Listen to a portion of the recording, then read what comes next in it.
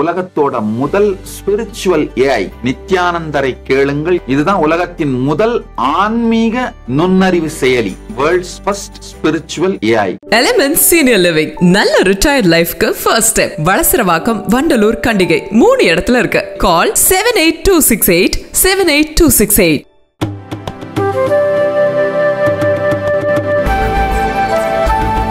Sri Dayanidhi Maran.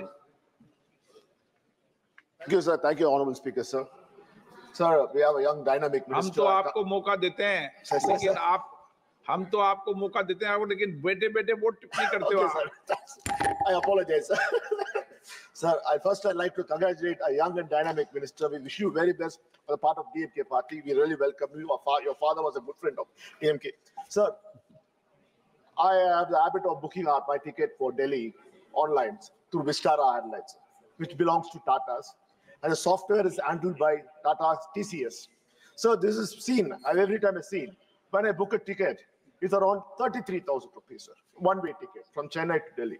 When I go to make the payment, an error message comes. The moment the error message comes, the price goes to 93,000 rupees or 78,000 rupees. What? Yes, sir. This has been happening because probably Tata TCS is using its supremacy in this software. And because we have so everyone's got a miles account, so we are logged in. So this is happening very frequently, even from Delhi to Chennai or Chennai. So this doesn't come under the DGCA rules, because DGCA is only in charge when the airline cancels a flight or reschedules a flight. But this is happening in software.